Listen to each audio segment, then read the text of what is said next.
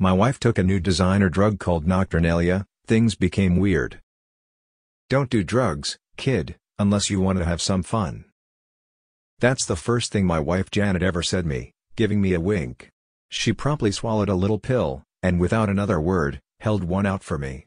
I made a dismissive gesture and off she went, back to the dance floor. It was at one of those hidden little back alley scene club, the type frequented by the weirder or more alternative parts of the population. You know the type: free spirits, esoterics, soul searchers, musicians, artists. I could tell right away that the other patrons comprised a group of tightly knit regulars. Somehow, though, I'd caught Janet's attention, and after only half an hour, she was back by my side. We ended up talking for hours that night.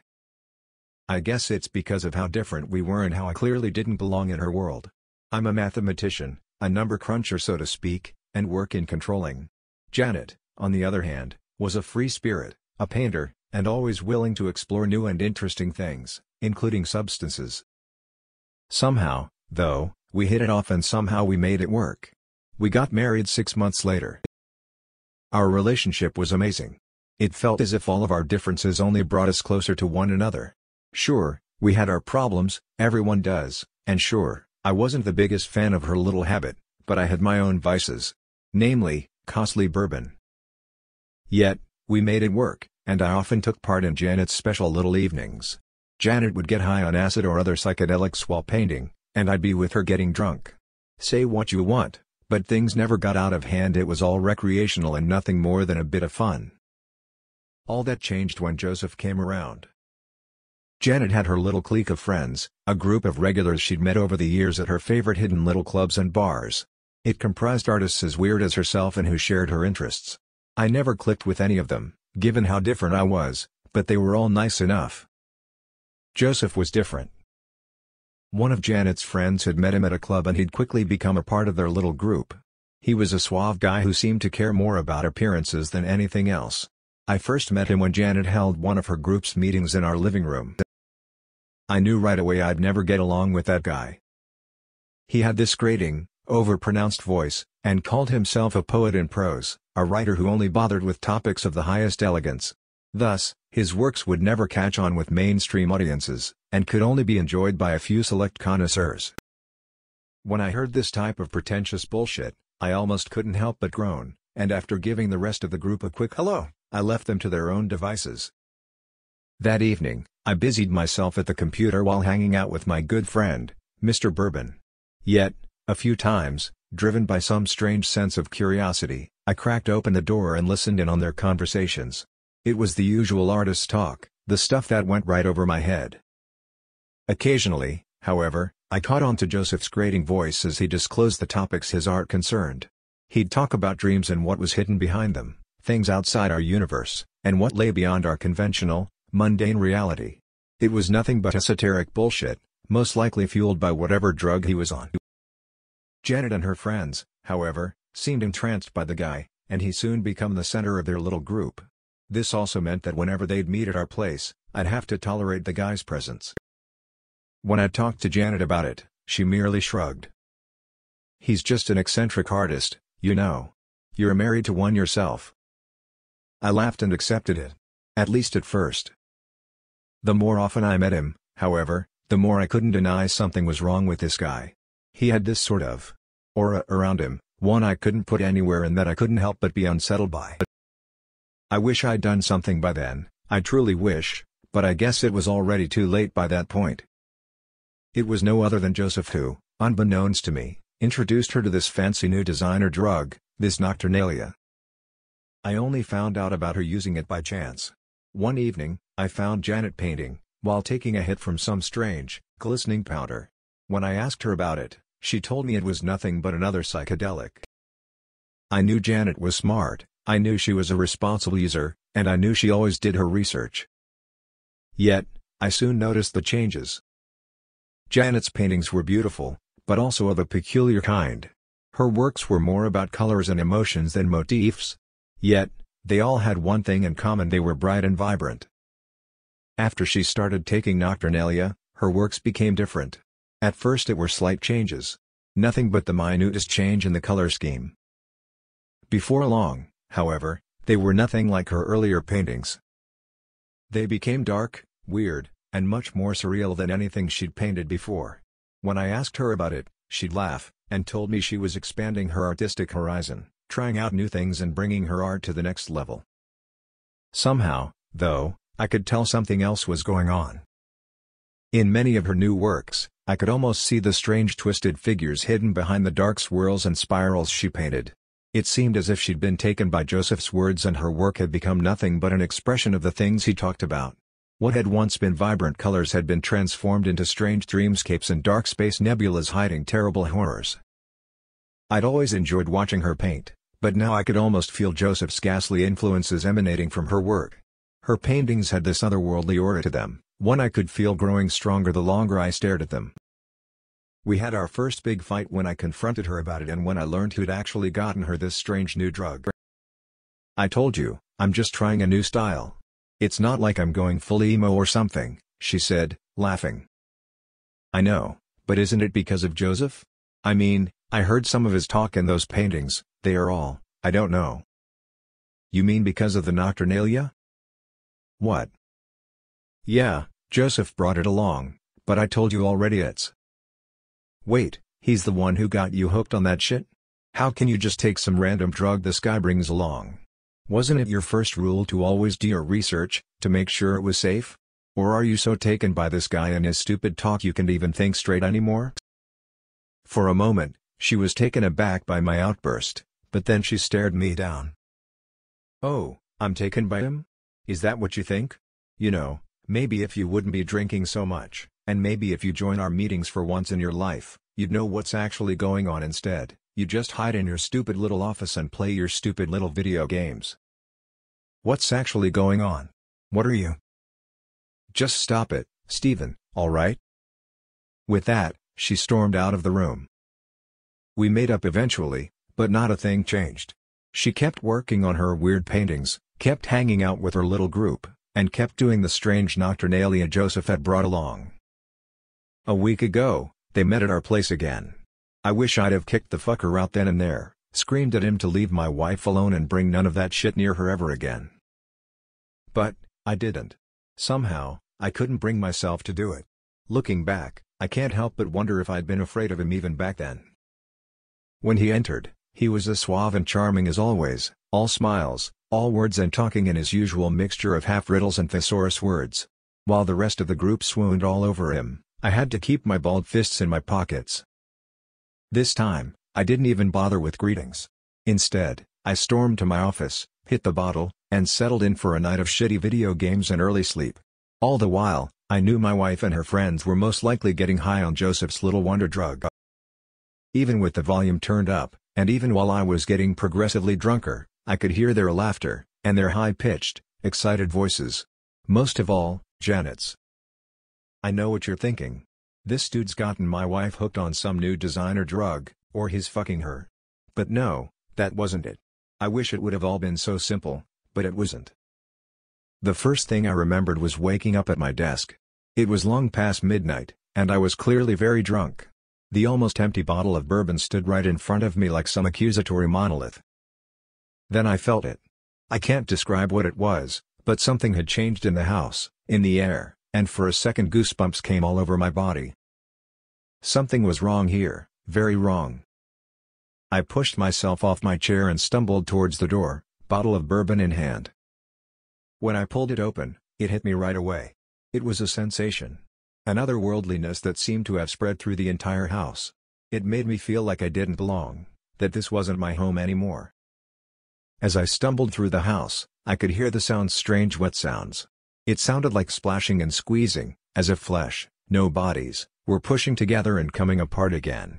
Below it all, I heard moaning, and quiet, echoing giggles. Those sounds. Don't tell me. The first thing that came to my mind was sex, an orgy. Some crazed drug-induced fuckfest was happening right in the center of my living room. The next thing that hit me was the smell. It wafted through the house, a strangely sweet aroma, yet slightly spicy, a smell unlike anything I'd ever smelled before. For a moment, my body felt strange, and I almost turned around. Then the image of Janet came to my mind, my wife Janet, being down there, being part of whatever was going on, being fucked by that asshole. My grip around the bottle tightened. Fueled by anger and rage, I was prepared, more than prepared, to beat his stupid head in. As I made my way through the hallway, the sounds grew louder, echoed through the house. When I finally saw the living room door, strange lights erupted from it. It was an ocean of intermingling colors, dancing and washing in and out of one another, like some crazed kaleidoscopic rendition of the aurora borealis. "Janet?" I called out. "What's going on?" Instead of an answer, all I heard were more giggles and odd voices. I cursed, called out for other members of her small group, but no one answered. I fought myself on, step by step, but suddenly I felt drowsy, and slowly, ever so slowly, the rage went away. It was pushed aside by a feeling of apprehension. No, not apprehension, I realized. It was instinct, some part of my lizard brain telling me to leave this alone. Whatever was happening here was not for me. I stopped, shook my head, took a breath and then a deep sip of bourbon, pushed it all aside and half stumbled, half dashed into the living room. The moment I stepped through the doorway, I froze. The bottle of bourbon slipped from my hands and crashed to the floor right between my feet. It shattered, drenching the floor and covering my feet in sharp pieces of glass. Yet, I didn't give it any attention, I didn't even feel it. I just couldn't. What I saw in front of me was madness, a surreal fever dream that had somehow become reality. Joseph was still on the couch, or a being I knew had once been the suave man I'd seen so many times before. He'd become bigger, had grown in size, and was now an entirely different entity.